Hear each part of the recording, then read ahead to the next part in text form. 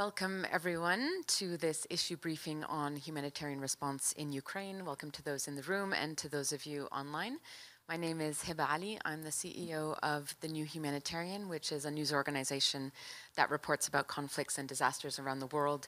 And we have been covering the conflict in Ukraine since 2014, actually long before Russia's invasion. Of course, we saw the devastating effects even back then, but they have certainly escalated since. We are seeing millions of people displaced, food production around the world affected, huge damage to civilian infrastructure, and as many of you know, the list goes on. So today we're going to look at how particularly Ukrainians are responding to the humanitarian crisis and where we go from here, how the needs have evolved and what the longer term plan looks like. A reminder for those of you who are tweeting on your social channels that you can use the hashtag WEF22. So we have 3 Ukrainians with us here today. I can tell you that they traveled through quite a journey to get here, 14-hour train to Warsaw, plane to Zurich, 19-hour train, there you go. But they felt it was, as you told me yesterday, important to keep a spotlight on Ukraine in the midst of what you feel is already dwindling attention. We have 2 members of parliament. So right next to me is Yevhenia Kravchuk, who is the deputy head of the Servant of the People Party, the President's Party in parliament. And next, well, on the far end, also from the Servant of the People Party, Roxolana Pidlasa, who is the deputy chair of the Parliamentary Committee on Economic Development. And in the middle, we've got Fedor Serdyuk, who quit university to join the Red Cross rescue team after the Ukrainian Revolution. He then went on to found a company that provides health and safety consulting for businesses, and he's now ended up, as basically everyone, as part of the civilian humanitarian response. So I want to start with you, Roxolana. You're an MP, as I said, focused on economic development. How did you end up managing a humanitarian hub in the west of Ukraine? I think that my story is very similar to the story of millions of Ukrainians who one day on the 24th of February we woke up to the bombing of our native cities, to the places we lived. I woke up at 4 a.m. I went to the parliament to vote for the introduction of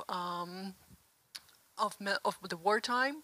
And then, well, we didn't know what to do, and the legislation didn't seem to be in the focus back in the time, and many people evacuated to the West on the first days of the war, and we realized that being in the West is an excellent opportunity to enhance the volunteer organizations that started working from the very first day. They started working on bringing humanitarian aid to Ukraine, and I saw the opportunity to help them because initially many people in Europe were reluctant to, well, they wanted very much to help, but they didn't know how to help. And when the member of parliament steps in and says that I know these people, they're trustworthy organization, it helps to build this connection, to build the trust, and to bring more aid to Ukraine. That's why we started this hub, and we continue working with it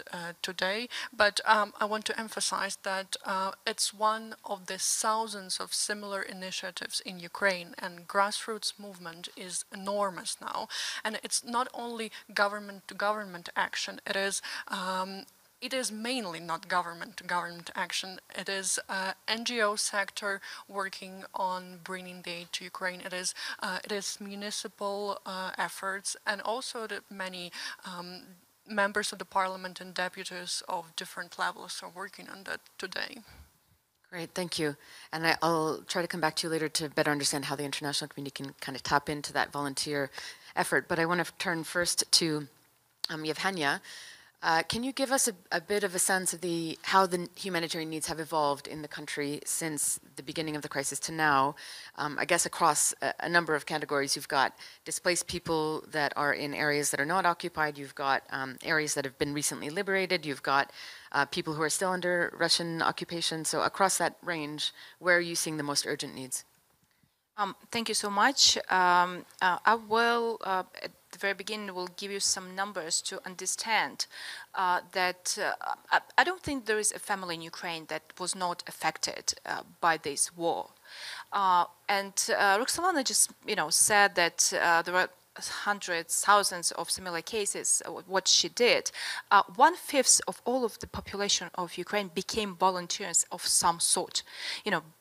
Bringing stuff, finding people who are in need. So it's truly, a national war. It's not that like military is fighting and everyone is watches. Everyone in Ukraine does something to bring the victory closer. Now we have 12 million people that are displaced, 5 million outside of the country. We do not call them refugees because refugees, they just sort of, giving their passport, they say, I'm not coming to my motherland. They are externally displaced people, just people seeking asylum and want to come back. Also have 7 million of internally displaced people that went from south, from eastern territories, from central territories, like from Kiev at the very beginning, to the west and to other, safe places in central Ukraine. So I would cover it to like 3 stages of humanitarian needs and crisis. First of all, the territories that are under control of Ukrainian government. By the way, we have fully operational government, parliament, local councils, and that's very important as it differs Ukraine of many wars and conflicts throughout years.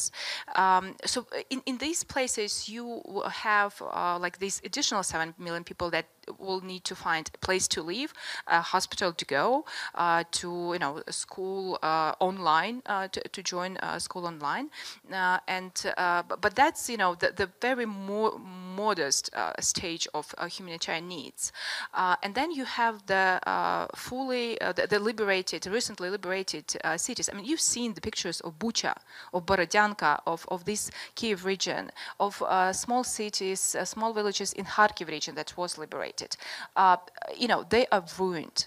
No electricity, no gas. I mean, people stayed in basements without food, water for weeks, without electricity, without possibility to call the relatives saying that, I'm alive. First what you need, of course, bringing food, hygiene, medicine, and putting, electricity, gas back. And then you have these occupied territories. For example, Kherson region is now freshly occupied. And that's not a humanitarian crisis, that's a humanitarian hell.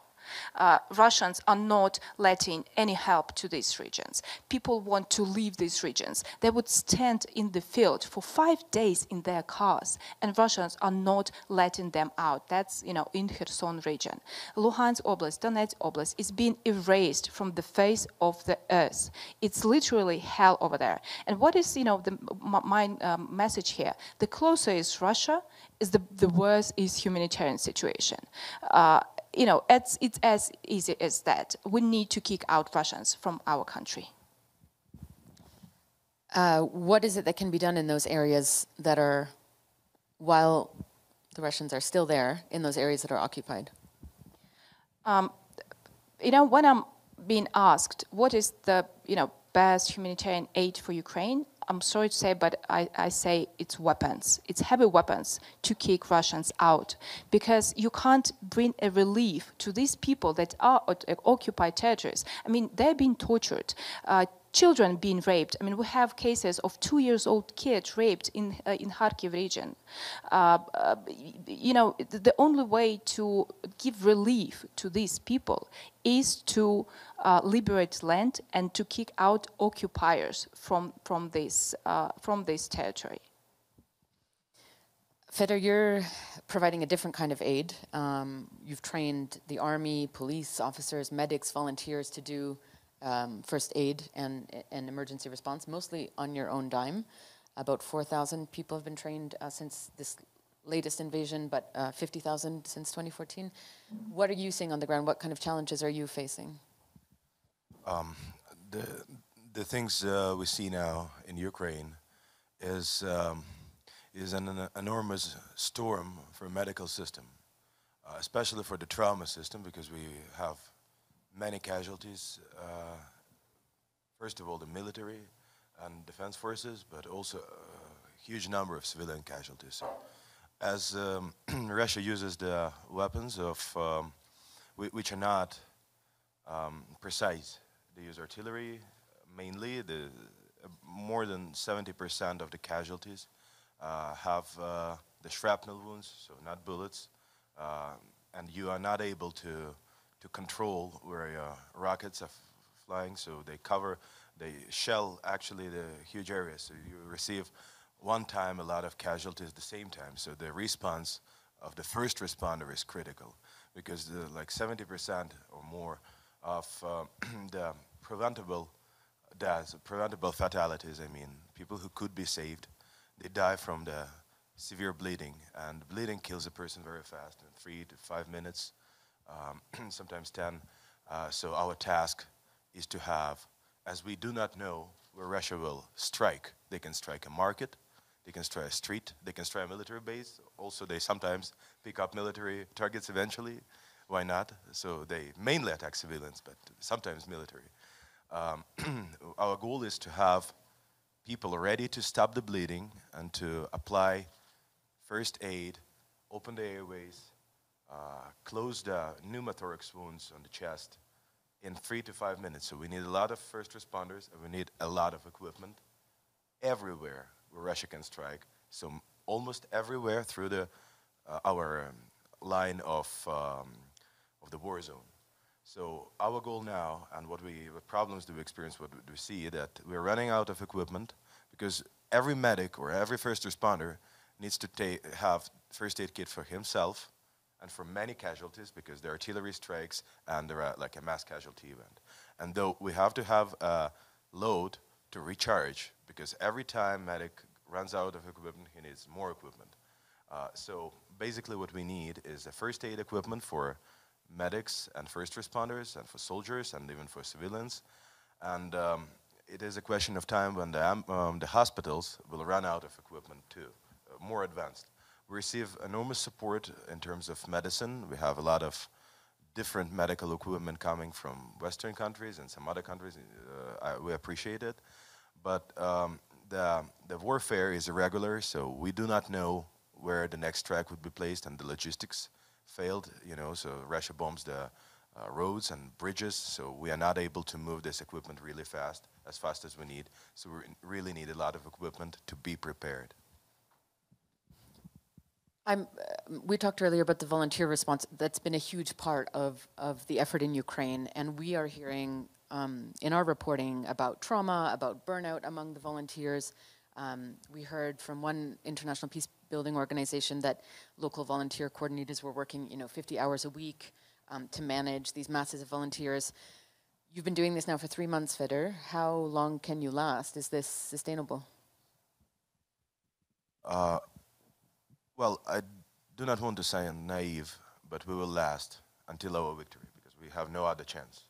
I mean, in the ideal circumstances, we'll have way different system that we have now and way different answers that I give you now.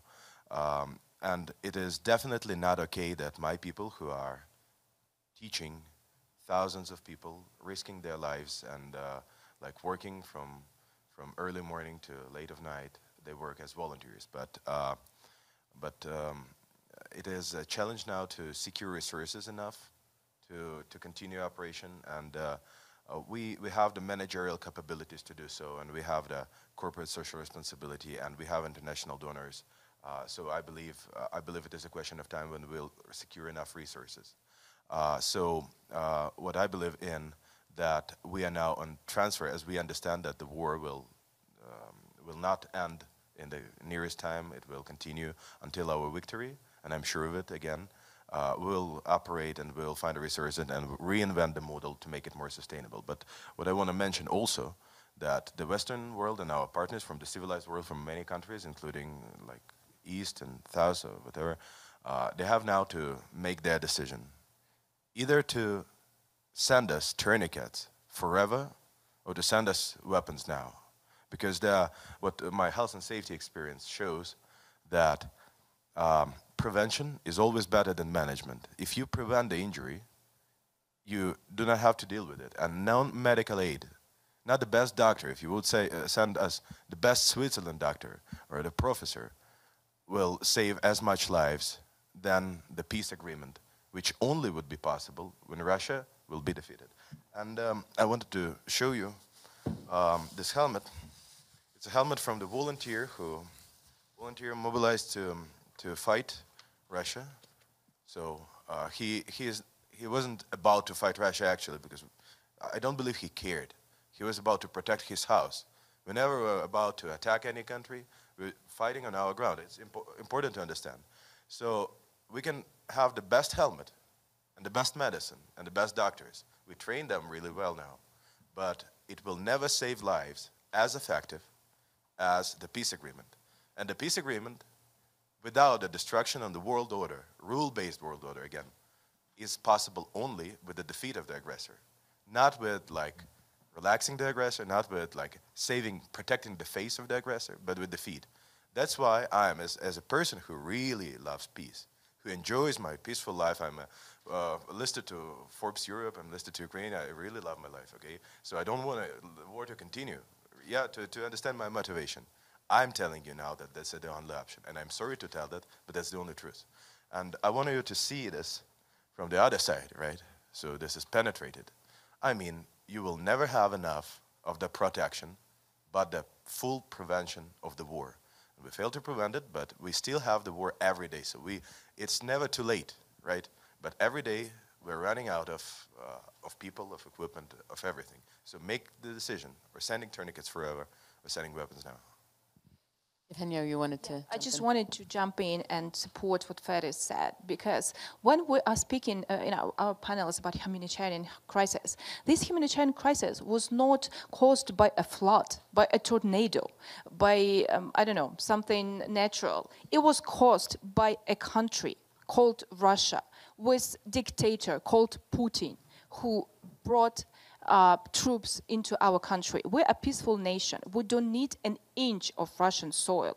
But if someone comes to our land, we will fight. We will fight until our victory. And the only way to stop these atrocities, to help the people who are wounded, who are hungry, who can't, kids. I mean, I have 8-year-old kid. During the night, she has to go to the basement because we have air alerts, and at 9 in the morning, she turns on her laptop and go to online schooling. That's, the life. But she's relatively safe. And today, an 11-year-old girl from Donbas region died because of Russian bombs and shelling. And she's the 233rd child that was killed by Russians in this war. And we have to stop it and to kick out the aggressor from our country. I will say, as someone who watches the humanitarian response system very closely, it's very rare to hear when you ask someone what are the humanitarian needs for them to respond, send us weapons. So this is a very different kind of dynamic than we're used to hearing with aid agencies that insist on neutrality and not being part of the conflict and not taking sides. But I think actually one that the international community often forgets is at play. Roxolana, I just want to come back to you on some of the wider implications of this crisis. Of course, it's been devastating for Ukraine, but it also has global implications in terms of food production and wheat supply. What do you think needs to happen in order to avert that kind of a global food crisis? Well, I will not be original. It all comes Weapons. back to weapons. But there are other ways, of course. We do talk in the world, and it's like the global topic today, the food security, and that The Economist was out last week with the cover that the world is on the actually fringe of mass hunger because of Russia attacking Ukraine, because Ukraine is world's largest producer of grains and food, and the countries in Africa and Asia are very dependent on Ukraine in terms of export. And what Russia is doing right now, they are causing humanitarian crisis not only in Ukraine but also in the world, and they are doing that deliberately. Russia wants the world to suffer. from hunger, from poverty, and from every possible thing, every worst thing that you could imagine. And they are doing this mainly by blocking Ukrainian seaports right now. The harvest that Ukraine collected last year, it is blocked in the ports of Odessa, it is blocked in Berdyansk, it is blocked in Ilychovsk and other, which is Chornomorsk now, and other places, even in the places that are not occupied right now by Russian forces. The Russian warships are on the raid in front of these cities, and they are not allowing any commercial ships to go to these ports to collect the harvest, to collect the grains and bring it back, bring it to the other places. There are a couple of ways how the world could respond. We were talking about a lot with different trade organizations and with UN as well about the ocean, well, the kind of operation that was used in the Gulf of Aden, the Ocean Shield operation, when the NATO convoys were going with commercial ships to the ports to load them.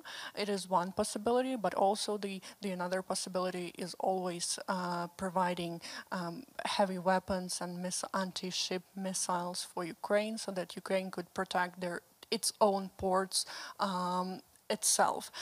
It could go hand in hand together, it could be done separately, but it is important to understand that we must do something right now because the situation is decreasing. It's getting more and more severe. You know, apart from the seaports, we also have a huge problem with the fuels because Russia is deliberately bombing the oil refineries in Ukraine, destroying them so that Ukrainian farmers could not sow the grains this season, so that there will be no harvest at all next season if they don't do that. And that would be the ideal situation for Russia because everyone in the world would be forced to buy Russian grain. Well, if the world wants to buy Russian grain, I'm sure they don't. We have to respond right now, and we don't have that much time now.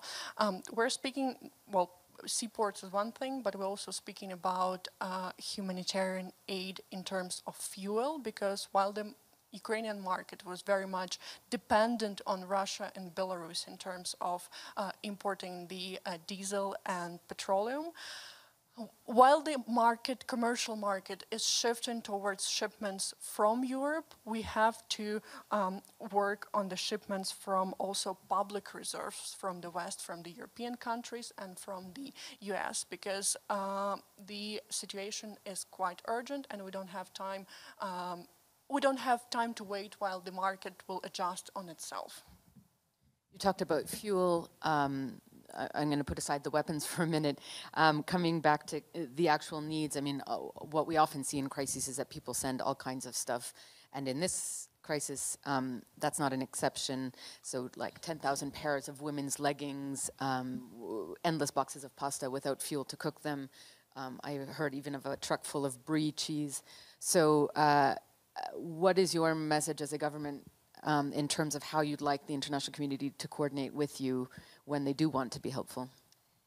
First of all, I'd like to repeat my message that we do have fully operational government and parliament and local councils. So it's not like the situation that, I don't know, United Nations helicopter is just sort of bringing packs of food and putting them on the ground. We do have the system of bringing the aid into the different regions and the stocks and hubs from which this help goes to the communities that need the most. Of course, at the very beginning of this full-scale invasion, we had a lot of trucks with food and you know, this water supplies, but now the most urgent need is medicine, is money. We need financial aid because we spent so much money on the war that, I mean, we need to finance the social needs. We have these displaced people inside of the country. They lost their jobs. They need to have some sort of income. Our GDP has dropped for 30% because our factories are bombed. Part of the territory is occupied. As Roxolana said, the fuel, the diesel and petroleum, because we had to change the whole logistics of bringing these to Ukraine. And of course, there is a shortage of petroleum and diesel right now. And I mean, for example, Poland gave can mix the number, but a pretty much big amount of petroleum from their reserves as a country. And also, I think that, as I said, I mean, I can call any minister or any, like government governor from the regions. If you want to, I don't know, rebuild a school or rebuild a museum or try to save the cultural heritage or help the library, you can ask that and we'll help you to do the direct help to, to concrete region. To concrete, if you have, I don't know, you want to help kids, we have the organizations, we have the Ministry of Social Affairs. We will bring your help to the person that is on the ground, NGOs working on the ground, and delivering this help directly. I think what we've heard certainly from the humanitarian community is if there was ever a crisis in which all of the pledges to localize aid delivery could become reality, it is this one, because you have a functioning government, because you have so many resources in place. And if aid can't be localized in Ukraine, then when will it ever happen? So there's a call to that. Fedor, did you want to jump in? Yeah, I wanted to add something. I believe you're expecting for some, suggestion for those millions of people all over the world who are willing to help. And we really have amazing support now. I believe in the power of the horizontal self-organization, the decentralization. That's what really leads the world to success, in my humble opinion, last years. And our system is anti-fragile. It proved itself to be anti-fragile because it's extremely decentralized. As Eugenia mentioned before, like 20% of our citizens who stayed in the country are now volunteers. So, sorry to interrupt. How does the international community tap into that network? There are some prominent organizations. One of them developed the Ukrainian Global Shapers community called SUN, Support Ukraine Now. But generally, there are people from different countries on the ground, in the regions, different. I meet them in Odessa, in Mykolaiv, even very close to war zone, surprisingly close to war zone. They have actually, they're very brave. And these people, they pick up the leaders from the small organizations and then support them, and they have amazing results. It might not look that sustainable that we expect it to be, but they're extremely efficient because these people know the situation on the ground. And we started our operations in Odessa, for instance, training military reserve there to move them back to combat and training the responders who responded to missile strikes. But then we had to move to Mykolaiv, and I traveled there, found a house, occupied this house, like starting doing my operation, met some people, and then like in 3 days I understood all the rock stars of Mykolaiv, Red Cross volunteers, rescue volunteers, international organizations. So what my suggestion is, if it goes direct, to support small volunteer organizations on the ground, especially Ukrainian, because these people they have amazing motivation. And thanks to World Economic Forum and international community, we now have this organization having its voice on international media. So if you are reading Financial Times or Bloomberg or something else about the organization of 30 people, 300 people, not the huge one, just Google them, support them, and you will have a lot of appreciation from them. You will have amazing results from them, and you will contribute. I'm not having anything against big organizations, but this irregular warfare means that smaller sometimes is better, and the flexible is better I'm sure of it, that the flexibility is the crucial for efficient response on humanitarian, especially humanitarian, not wartime issues now. Roxolana, last thoughts. I think I want to second what Fedor said. If you are donating personally, donate locally, donate to small organizations, because they are the most efficient and often the most reliable, and less money will go to the bureaucracy of the big organizations. But I also would like to appeal to the governments of an intergovernmental institution and international organizations about our needs. Very quickly, we need fuel, well, we need weapons, that's we already established, but also we need fuel, 300,000 tons per month only for diesel. We need ambulances, we need fire trucks, we need temporary housing facilities, because Russia destroyed 38 million square kilometers of residential buildings, and we need demining facilities for newly liberated towns and regions. Thank you.